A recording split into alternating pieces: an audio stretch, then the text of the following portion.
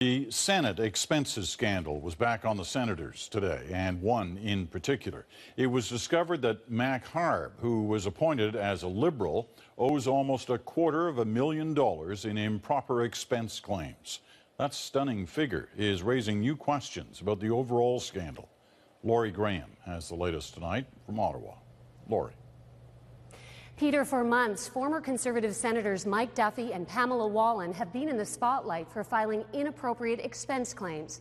Well, tonight, it's a Liberal senator in the hot seat.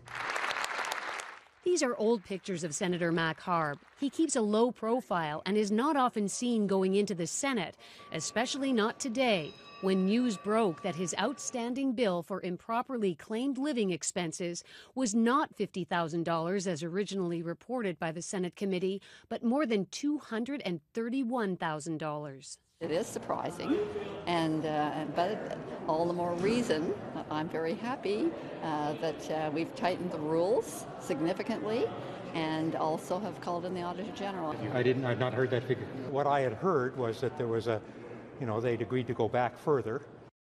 Auditors went back further, all right, to 2005, 2 years after Mac Harb was appointed to the Senate. Now, his outstanding tab, $146,000 for improperly claimed living expenses, almost $44,000 for mileage, and because the audit went back 8 years, Harb is on the hook for almost $42,000 in interest.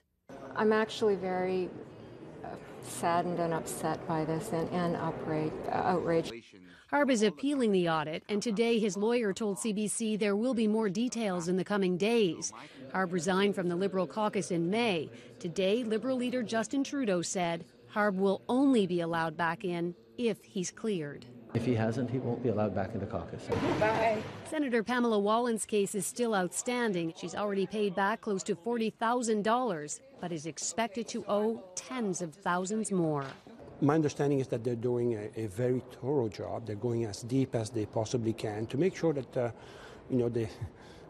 they cover every base possible. Tomorrow, auditors will brief a Senate committee on Wallin's file. Laurie Graham, CBC News, Ottawa.